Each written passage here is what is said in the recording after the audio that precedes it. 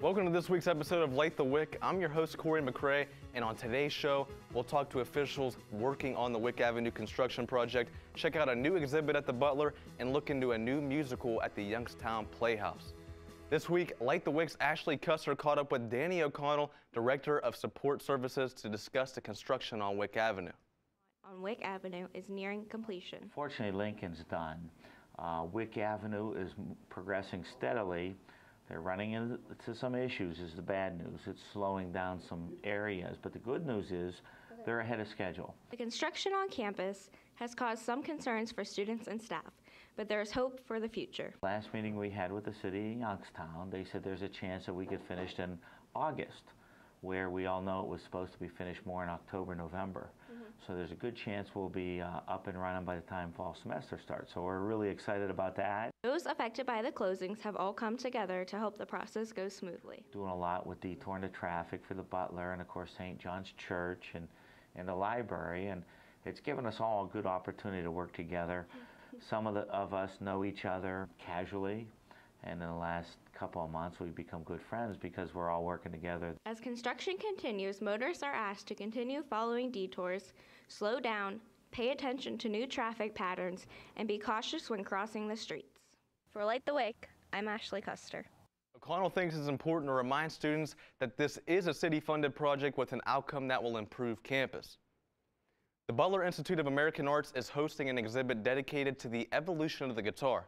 The Medieval to Metal exhibit features 40 different pieces of the iconic instrument on loan from the National Guitar Museum, ranging from the Renaissance period to the modern age. The exhibit will also feature the famous Crossroads guitar and the ever-popular air guitar. Visitors also have the opportunity to sit down and play a couple guitars on loan from the Fender Guitar Company.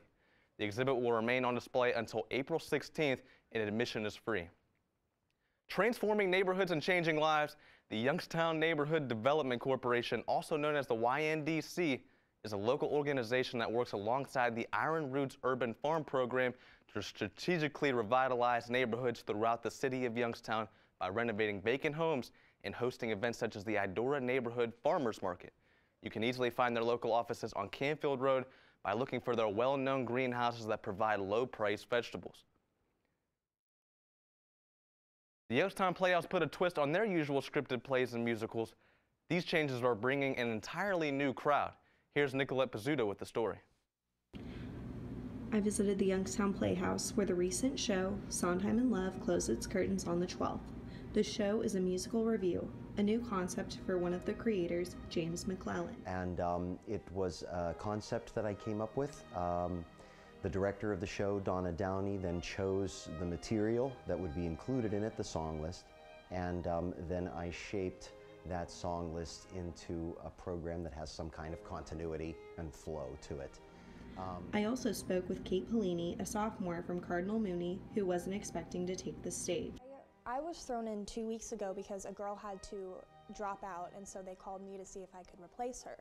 And I've listened to Sondheim before, but not like religiously, and he's hard. He's really hard. And so learning that in 2 weeks was a really exciting but crazy thing. It turns out that the change of pace at the Playhouse has brought some new eyes and ears to the theater. A loud crowd this weekend, and the first weekend near capacity crowds, so I think we are actually getting more people to come to the Playhouse now.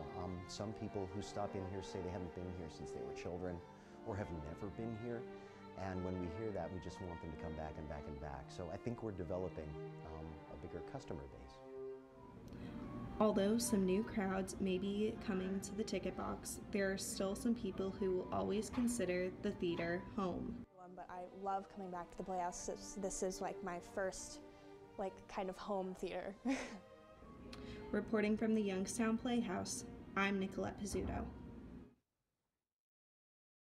If you have any stories for Light the Wick or would like Light the Wick to cover, check out our social media pages listed on the screen. That'll do it for this week's episode of Light the Wick. I'm Corey McCrae. Have a great week, Youngstown.